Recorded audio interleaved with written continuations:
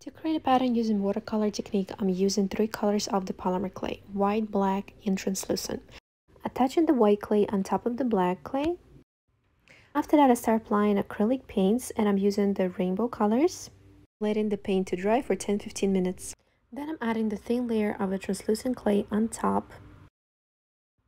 Going over with the rolling pin and cutting off the excess on the sides. Thickness is around 2-3 millimeters. I start ripping off small pieces and trying to save the order of the colors.